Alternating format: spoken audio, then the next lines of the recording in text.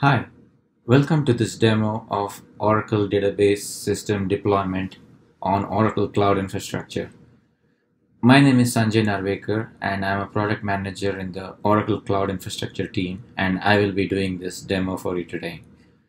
I have logged into my Oracle Cloud Infrastructure console and I will navigate to the bare metal VM and database system link under databases, and I'll click on create DB system.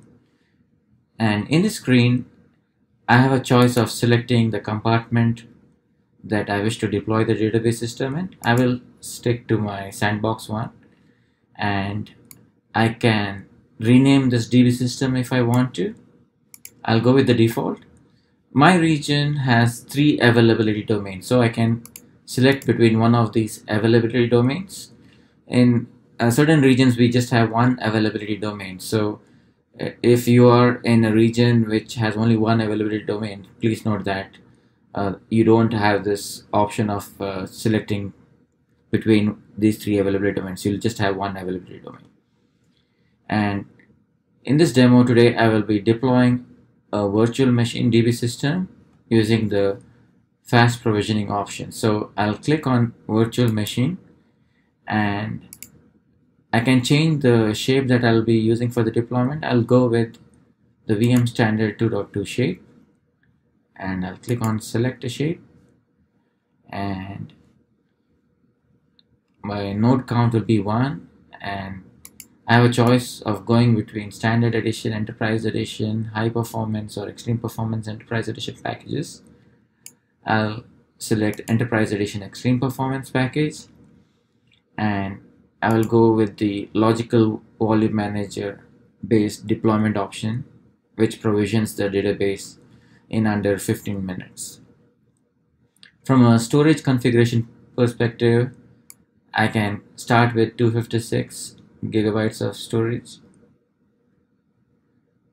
or I can go all the way up to 8192 gigabytes of storage. I will choose the one which is the least available for me, which is 256. And under the total storage, it gives me the total storage used by the database once it's deployed. I'll need to provide SSH public key here, which is needed if I want to SSH into the database system. So I've selected one which I already have, and I will choose a license type of license included for this demo. But if you're a customer looking to bring your own license, you will select this option. I already have virtual cloud networks in my compartment, so I'll select the demo VCN. But if I have the VCN in another compartment, I can choose that from there as well. And for the subnet, I will select a private subnet that I have, which is a regional subnet. But I also have a choice of selecting a subnet from a different compartment if I need it. And I can also assign a network security group to control traffic, but I will not do that for this demo.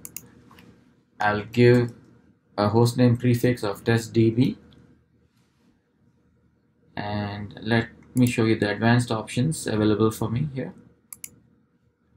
I can choose a fault domain if I want, for making sure that my database system gets deployed in one of these fault domains.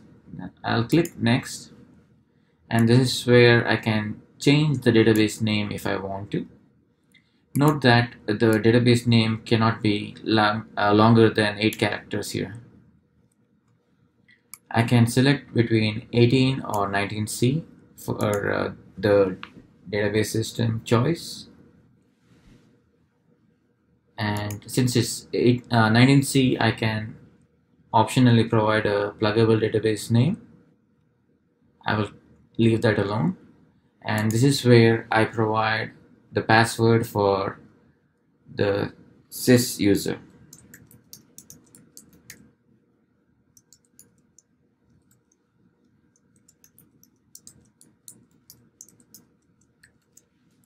Note that you have to follow certain password creation rules while specifying the password. I can choose between OLTP or DSS types for the workload. I will stay with OLTP and I will select enable automatic backups, and I can choose between 7 to 60 days for my backups. I'll keep it at 7 days, and if I want to, I can choose one of these options for the backup scheduling, which means that the database will be backed up sometime between 4 a.m. and 6 a.m. UTC. And clicking on advanced options allows me to select a different character set if I want to, but I will go with the default. Then I'll click on create DB system.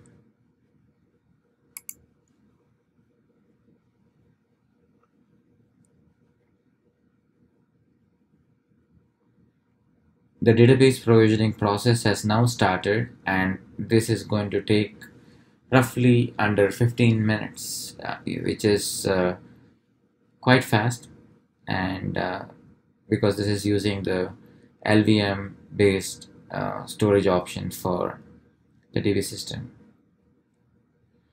I will pause this video and I'll get back to it once the database has been provisioned, and I will just quickly navigate between the various tabs over here on the left. Welcome back. The database system has now been provisioned. As you can see, the status now says it's available here, and I can click on the database name and show you that it has been configured for backups by clicking on this button, and the backup retention period is 7 days, and the backup scheduling time is between 4 a.m. and 6 a.m. UTC. I'm going to click on cancel because I don't want it to back up the database right now. And something to note that is, as soon as the database gets provisioned, the first automatic backup kicks in, and it will be available for you for restore at a later point. So in the case of other functionality here, clicking on patches shows you the patch that is available for you for applying, and you would do this by running pre-check first, and once that process completes, you will go here and click on apply. I want to do that now because the database is backing up. I won't be able to show you this. And clicking on patch history will show you the list of patches that have been applied. And if I click on data guard associations, I will be able to see a peer database. In the case of data guard setup is enabled for this database. So that was looking at the details, and I can click on DB connection here to see the connection string for my database, and I can add tags if I want to associate it with certain project or business center. That's what the tagging functionality is for. And I can click on DB systems here and look at the node information here. So my VM server name is called testdb, and this is the private IP address, and this is the default domain which we selected when the database was provisioned. Notice that there is no public IP address. So if I have to access this particular database server IP using SSH, I'll have to ensure that there is a Bastion server which I can connect to first, and then I can access this database. Or optionally, if I have VPN connection or fast connect from my on-premises environment to OCI, I will also be able to access this, but I won't be able to access this over the public internet without first connecting to a Bastion server. And clicking on patches here shows me that there are no patches available for the DB system, and patch history is obviously empty because I haven't applied any patches here. I can add additional SSH keys here by pasting the private SSH key here and clicking on add SSH key.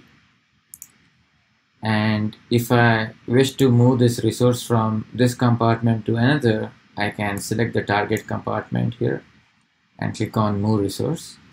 Note that the person performing this action needs to have the access to the target compartment, otherwise they won't be able to move this resource to the target compartment. And this is a VM shape, so I can scale storage up. And in the case of the logical volume manager based database systems, I can scale up a 256 gig database up to 2560 gigabytes, still like 10 times the size. I won't do that right now, so I'll click on cancel. And this completes this demonstration. And thank you for watching.